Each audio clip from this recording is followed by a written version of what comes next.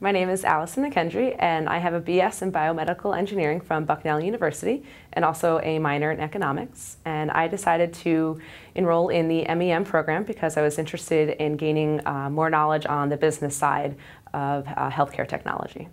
I worked at Covidien, which is a medical device manufacturing company at their location in Boulder, Colorado, in a group that oversaw the capital investments in manufacturing capabilities for their plant, as well as the plants around the company that produce their subcomponents, and also a plant that's in Shanghai. My entire internship was project management based, and I took that course in the previous winter, and I found that I was daily drawing on the skills that I learned in it. The second year has been great. I have a little bit of different perspective on my classes because I can draw upon my professional experience from the summertime and think about how the concepts that I'm learning during lecture would have applied to some of the things that I had experienced over the summer.